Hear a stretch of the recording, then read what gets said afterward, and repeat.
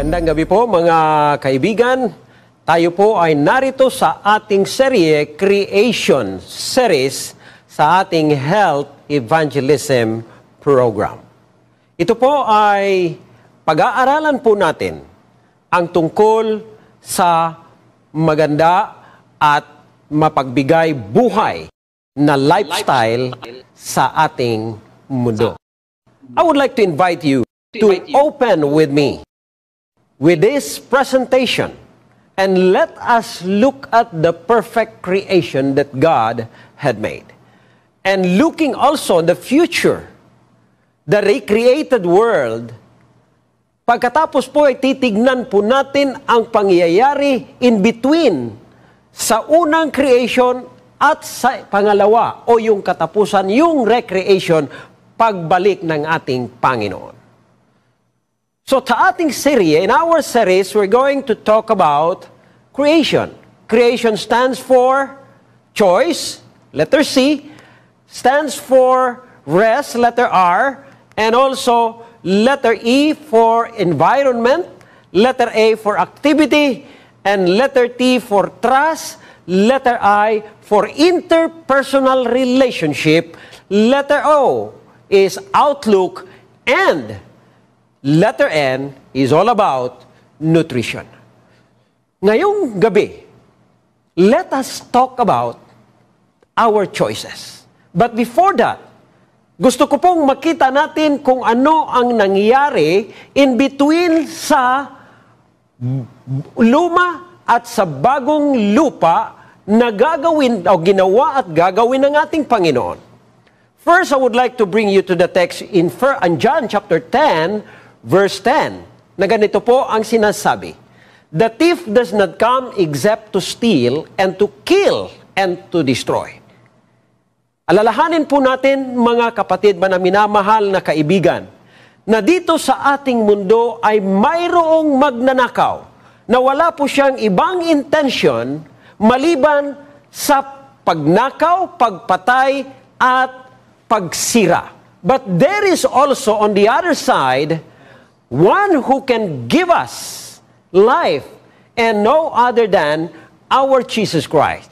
"I have come," He said, "Ako po ay paparito, ako po'y naparito, that they might have life, and not an ordinary life, but it is an abundant life." And all these things started with our choice. And this is letter C. Kung gusto po natin makita, I would like to give you a simple illustration in the life of Ronald Reagan. Nung si Ronald Reagan ay bata pa, nakita sa kanyang tita na yung kanyang sapatos ay medyo luma na. Kaya nga, sinabihan si Ronald, sabi niya, "Ronald, pagagawan kita ng bagong sapatos." Kaya nga siya'y dinala doon sa sapatero at minasure yung kanyang paa. Dahil made to order ang kanyang sapatos. Ang sapatero ay nagtanong kay Ronald at ang kanyang wika ay ganito, "Anong klasing sapatos ang gusto mo? Do you want a square toe or a round toe?"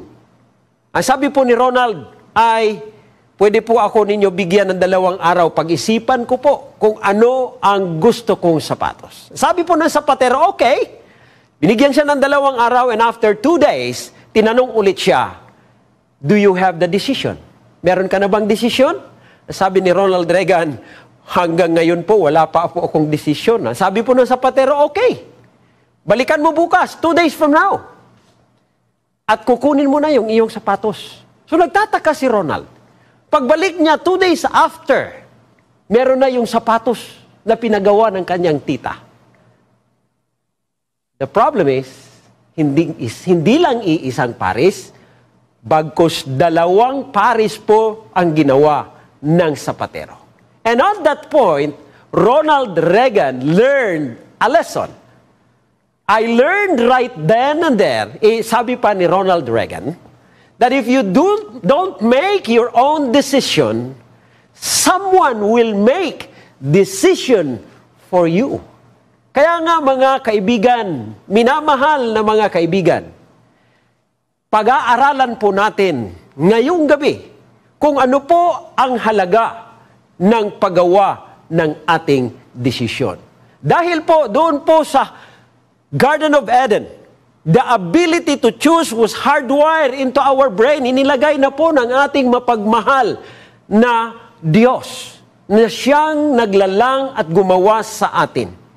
Kakaiba po ang paggawa ng Diyos sa tao. Hindi po katulad sa mga hayop na kaniyang ginawa, na kaniyang linalang. Dahil kung titignan po natin, ang frontal lobe ng aso ay only 7%. Doon po sa unggoy is only 17%. At doon po sa pusa ay only 3.5%. Makita po ninyo kung gaano kalaki ang kanilang mga frontal lobe. Pero ang tao po, nung ginawa ng Diyos, when God created you and me, it is not the same with these animals. He gave us a frontal lobe that is 33 to 38%. Bakit po? It is because ang Diyos ay nagbigay sa atin ng espesyal na utak. Binigyan po tayo ng espesyal na command center sa ating katawan na narito po sa ating frontal lobe ng ating brain dahil nariyan yung tinatawag nating conscience. It's there, our reason and our judgment. It is the ability that God has given to you and given to me to make the right choice and to make the right decision. Upang tayo po ay makagawa ng tamang pagpili, tamang desisyon. Because choice is a gift from our Creator. It is a God-given gift at creation. Ito po yung tinatawag natin na freedom to choose. Meron po tayong freedom na pumili. Meron po tayong freedom na gagawa ng ating sariling desisyon. Kaya nga doon sa Garden ng Eden, in the Garden of Eden, the choice was made. Kung titignan po natin, ito po ang sabi ng Panginoon. The Lord said, commanded the man saying, of every tree of the garden you may freely eat, but of the tree of the knowledge of good and evil, you shall not eat, for in that day you will eat, sigurado kayong mamamatay. You will surely die. Because this tree represent all that was good, positive, healthy, and life-giving. And also, this tree of knowledge of good and evil is not only represent the positive things, it also represent the sum of our poor choices, the negative, the unhealthy, the life-destroying practices.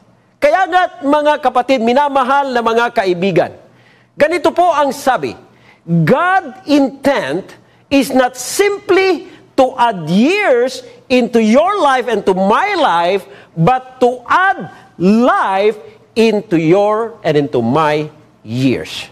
But remember, alalahanin po natin mga kaibigan, na ang ating pagpili, our choices have their eternal consequences. So the woman, noong panahon na ang babae ay kaniyang nakita, when he saw the tree, that it was good for food, it was pleasant to the eyes, the tree is desirable to make one wise. Ang kanya pong ginawa, he took of its fruit and ate. And not only that, hindi lang po yun. Dahil mahal na mahal po niya ang kaniyang asawa, kaya't kaniyang pinagbigyan o kaniyang binigyan ang kaniyang asawa, and he gave her, and he ate. Binigyan po niya, she gave her husband, and the husband ate the fruit. And that's the start of the poor choice that Adam and Eve. Nga ito po ay nagresulta sa kanilang buhay, yung tinatawag po nating guilt. Second, blame. Third, disease. Fourth, pain, worry, and anxiety. Ito po yung tinatawag natin na eternal consequences ng kanilang pagkakasala. Kaya nga ngayon, maraming mga pamilya ay nagkakaroon ng problema. It is just because of a poor choice. It is just because of a wrong choice. There is an uncontrolled anger, uncontrolled lust, pagnanasa, uncontrolled desire, and I would like to tell you, if you make the right choice, this will lead to change and changes in our life. But friends, mga kaibigan, mga kapatid, ang healthy life is not a matter of a chance, but rather, it's a matter of choice. Hindi po ito tsansa. Hindi po ito swerte. Hindi po natin pwedeng sasabihin na swerte ka dahil malusog ang pangangatawan mo. No. Magkakaroon po tayo na malusog na pangangatawan kung tayo po ay gagawa ng tamang pagpili. Ang sabi ng iba, paano po yung aming kalagayan? Ang aming pamilya ay ganito. We are not healthy. We have a poor genetical makeup. Ang sabi po ng isang professor, si Dr. Murdoch, sa Loma Linda University School of Medicine, ganito po ang wika. Faulty genetics loads the gun. Lifestyles pulls the trigger. So hindi po natin pwedeng gawin. We cannot make as an excuse because of our genetical makeup. Dahil po ay ganito. Because your genetics is only 20 to 30%. And your lifestyle, my lifestyle choices, composed of 70 to 80%. So, ang sabi po ng National Geographic, pakinggan po ninyo, a long, healthy life is no accident. It begins with good genes, but it also depends on good habits. If you adopt the wrong lifestyle, expert says, chances you may live up to a decade longer. Magkakaroon po tayo ng mas mahabang buhay, mas mababa at malusog na buhay, mga kaibigan, mga kapatid, at mga minamahal naming mga kaibigan. Kung ating pong titignan, it all started with a choice at the Garden of Eden. Because your choice, my choice, is the hinges of our destiny. Ang ating pong pagpili, ito po yung bisagra na magtuturo kung saan po ang ating destinasyon, saan po yung ating patutunguhan. So this evening, I would like to challenge you. The question is, will I go on doing things that I've always done and doing what I like doing? Or we make the choice, I will change course of my life to help improve my health and also the health of my family and our life. So kung titignan po natin, ito po ay nagsimula doon sa napakagandang linalang ng ating Panginoon, doon sa Harden ng Eden.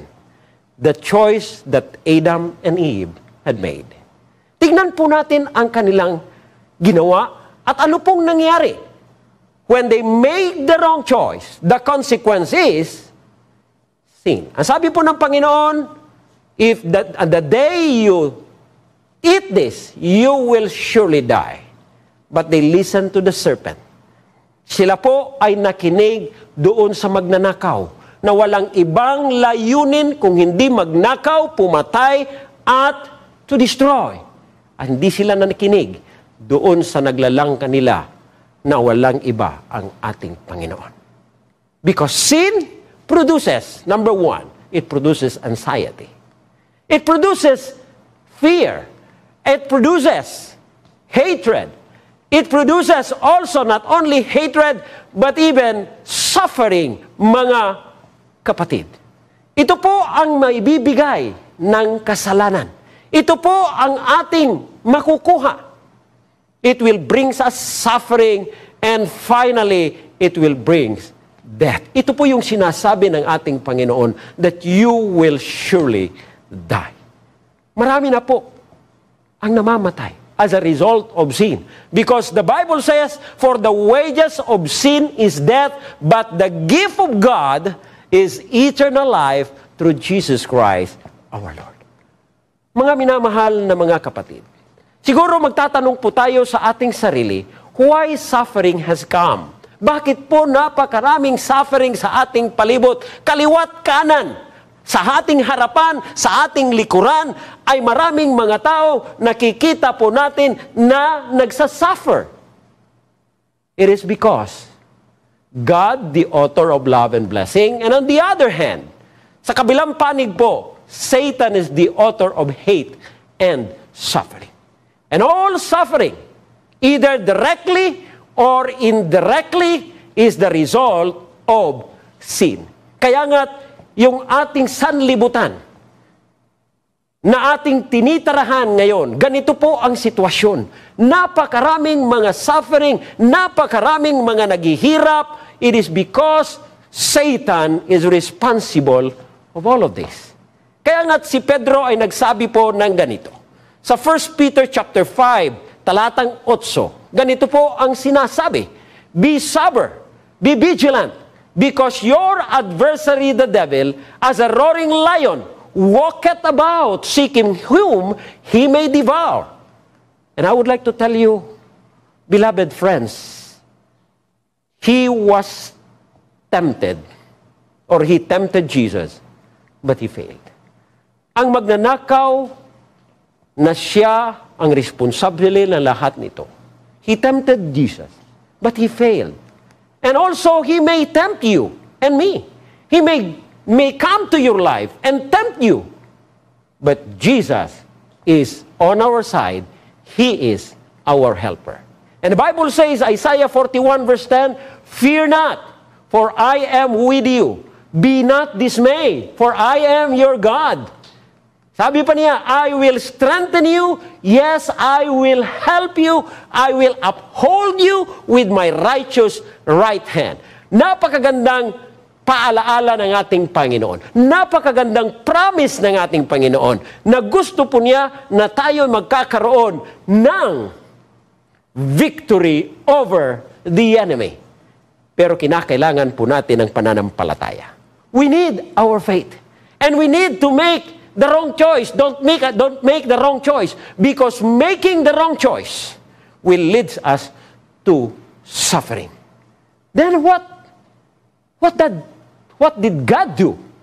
Nung tayo po ay nagkaroon ng hindi tamang pagpili, ano pong ginawa ng Panginoon? Ang sabi ba ng ating Panginoon na pabayaan mo na yan sila, matigas ang kanilang ulo? No. Ano pong kanyang ginawa? Ito pong kanyang ginawa. He made a promise of a Savior. Kung titignan po natin, Galatia Kapitulo 1, versikulo 4, ganito po ang sinasabi. Jesus gave His life for our sin, just as God our Father planned. Hindi po aksidente. Plinano po ng Panginoon na kung sakali ang tao ay gagawa ng hindi tamang pagpili, God had planned in order for us to be rescued from this evil world, and He will give us life. In order to rescue you and me from this evil world in which we live. Kaya nga, ganito po ang kanyang ginawa. Ginawa po niya ang napakalaking sakripisyo na makikita po sa Juan, Kapitulo 3, talatang 16, na ganito po ang sinasabi, for God so loved the world that He gave His only begotten Son, that whosoever, kahit sino po, hindi po namimili ang Panginoon para sa lahat. Whosoever believe in Him should not perish, but have eternal life. Mga kaibigan, minamahal na mga kaibigan, mga kapatid, ito po ang napakalaking regalo ng Diyos. He gave His only begotten Son, that whosoever believe in Him will not perish. For God did not send His Son. Hindi po niya ipinadala yung kanyang nag-iisang anak into the world to condemn the world, but that the world through His Son might be saved. Iyan po ang dahilan kung bakit ibinigay ng Diyos ang kaniyang anak, upang ang sanlibutan ay magkaroon ng kaligtasan at magkaroon ng buhay na walang hanggan. He gave His Son, was born in a Virgin Mary, lumaki po siya doon sa carpenter's house, at siya po ay nangaral at pagkatapos siya po ay ipinako sa cross, namatay sa cross ng Kalbaryo upang bayaran ang inyong kasalanan at ang aking kasalanan upang tayo magkaroon ng kaligtasan. His blood paid your sin and my sin. This is a choice that God made because He loves you and He loves me. That's why, brethren, mga kaibigan, mga minamahal na mga kapatid, ito po ang nangyari. Dahil nagkaroon po tayo ng kasalanan, tayo po ay nahiwalay sa ating Panginoon na siya nagbibigay ng buhay. And we are doomed to die because the penalty of sin is death. But Jesus made the solution. He paid our debt.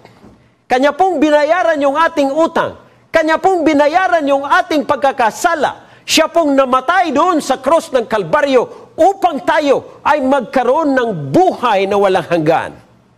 And it is Christ who paid that sin. Ang tao ay dapat mamatay. Dahil po kahit yung ating magandang mga gawain, our good works cannot save us. It is only Jesus who can save us. He gave us. He is the way. He is the truth. And He is the life. If we only follow Him, if we only make the choice to follow Him and accept Him, then we will have eternal life. The question is, will you make the choice tonight? The choice is yours. Because your choice is the foundation of your destiny. Ang aking kong pagpili, ito po ang pundasyon ng aking destinasyon. Ito pong pundasyon ng aking patutunguhan. It depends on my choice. Ngunit ngayong gabi, mga kaibigan, minamahal na mga kaibigan at mga kapatid, gusto ko po kayong i-invite na gagawa ng tamang pagpili. Pagpili na ating pipiliin ang ating Diyos na siyang naglalang sa mundong ito. Siyang naglalang sa inyong mga buhay, sa inyong mga katawan, sa ating mga katawan. At siya po ang Diyos na pumili na magsakripisyo ng kanyang buhay upang ikaw at ako ay magkaroon ng buhay na walang hanggan. He made the plan. He made the way through the cross. And He made that bridge, the bridge to salvation. Because He wants you and me to be saved. He wants all the world to have eternal life and salvation. Pero hindi po magagawa ng Panginoon na tayo po'y pipilitin because He gave us the freedom to choose. It is a gift from God. Kaya nga po ngayong gabi, I would like to give you the chance to make the choice. Ang sabi po ng Deuteronomy 30 verse 19, I am now giving you the choice between life and death, between God's blessing and God's curse. Bibigay ko po sa inyo ang pagpipilian ninyo ngayong gabi, buhay o kamatayan, God's blessing or God's curse. And, ang sabi po niya, I will call heaven and earth. Tatawagan ko po ang langit at ang lupa upang maging saksi sa inyong pagpili na inyong gagawin ngayon. Dadapot ang Diyos nagbigay sa atin ng guidance. Ang sabi po niya, choose life. Piliin po ninyo ang buhay. Ngayong gabi, mga kaibigan, minamahal na mga kaibigan, I would like to leave you this chance. Ibibigay ko po sa inyo ang panahon na gagawa ng desisyon habang tayo ay magpapatuloy sa ating pag-aaral sa Creation Series. Kayo po ang mamimili. Make the choice. Nakita na po natin kung anong resulta yung ating ginawang pagpili ng ating mga magulang doon sa Harden ng Eden. Now let us make a choice. Your choice is the hinges of your destiny. Ang sabi po ng Panginoon, choose life. At ang sabi ko sa inyo ngayong gabi, piliin po natin ang buhay. Kung piliin po natin ang buhay, walang iba na ating pipiliin kung hindi ang atong Diyos. Si Kristo na namatay sa cross sa Kalbaryo na nagsasabi, I am the truth and the life. I am the way. Ako po ang daan. Wala na pong iba. Ako po ang buhay. Ako po yung magbibigay sa inyo ng buhay. And I would like to give you, sabi pa niya, life abundant. And I would like to encourage you to choose life. Tatapusin po natin ang ating pag-aaral sa pamamagitan ng isang maiksing panalangin. Let us pray. Heavenly Father, we would like to thank you for choosing to make a sacrifice for us in order for us to have life. And in our everyday life, help us to choose you because you are the way, the truth, and the life. Thank you for blessing all our friends who are listening and watching. In Jesus' name, I pray. Amen.